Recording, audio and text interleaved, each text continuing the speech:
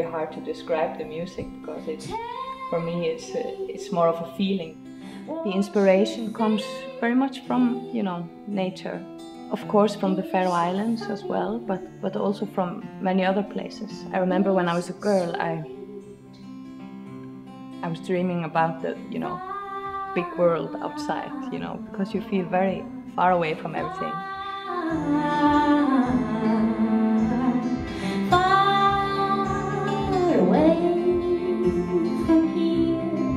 I don't know, I think many people from islands get very homesick when they go away. I really miss just simple things like just the sound of the ocean and things like that I just grew up hearing without thinking of it.